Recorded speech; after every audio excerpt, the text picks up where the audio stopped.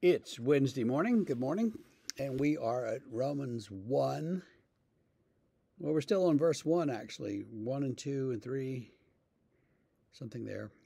Um, so I'm going to read from verse 1. Paul, a servant of Christ Jesus, called to be an apostle, set apart for the gospel of God, which he promised beforehand through his prophets in the Holy Scriptures concerning his Son, who was descended from David according to the flesh, and who was declared to be the Son of God in power according to the Spirit of holiness by his resurrection from the dead, Jesus Christ our Lord. That doesn't finish the sentence, but that takes us through verse 4. Well, what we have here, some say it's an ancient creed. And you could, with a little tweaking, we could say this instead of, the Apostles' Creed some Sunday. One professor that I had said he thought it was an ancient hymn that Paul is quoting or drawing from. We have no idea what the music would have sounded like, but I think he was going by the fact that there's so many parallel structures in the piece I just read, and so many phrases that sit in parallel with each other. So it's like a song, because he says something, and then it says something about that, and then it says something about that, and it just keeps building. And if you take a piece of paper and write this out kind of in like a poetic style, you can see that structure very clearly.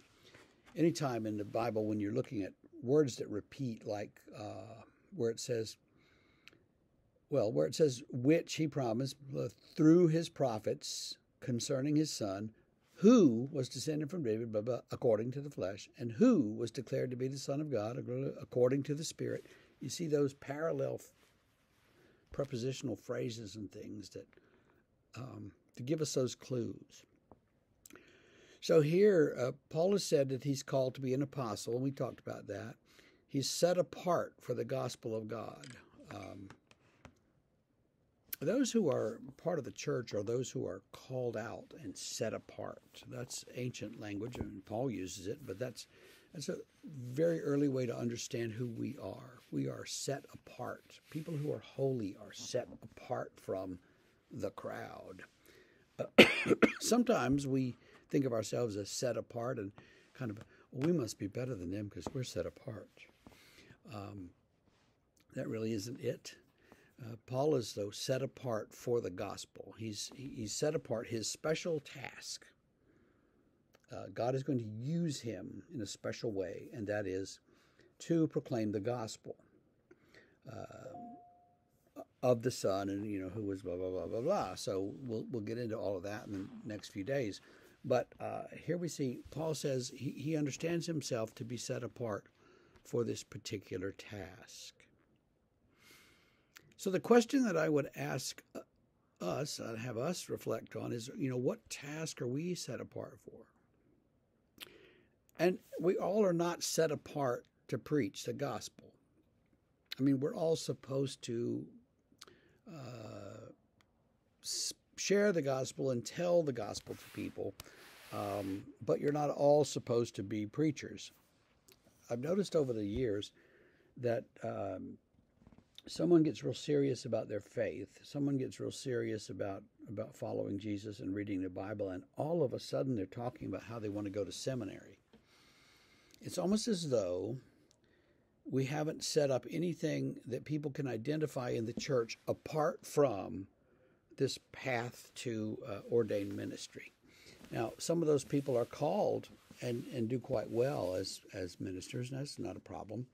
But some people that I've known really needed to just sort of chill out and find another way to express their faith in the church without being in the ordained ministry. And sometimes we've had to say that very gently to people, and sometimes they take it well, sometimes they don't. But that's one thing I've noticed. But let's think about you, and let's think about our lives together. What are we set apart for? Leslie Newbigin, who was a British missionary to India and then came back to England and wrote books.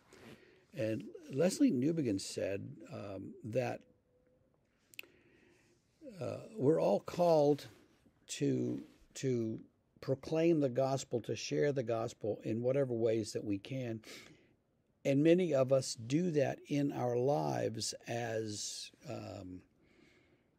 bankers and merchants and truck drivers and lawyers and all these jobs that we have. Whatever our calling is, our job is, that's where God wants us to work proclaiming the gospel. And that's very, very reformed. Calvin taught basically that same thing. So think about how you can share the gospel in the work that you do. Can you share the gospel in that work? And what would be the effective ways to share it? Because some people think sharing it means sort of beating other people and shoving it down their throat, and that is not very effective. So what effective ways can you think of to share the gospel today with somebody? Give somebody a word of hope. Okay, we'll see you tomorrow, and we'll keep going through this complicated sentence.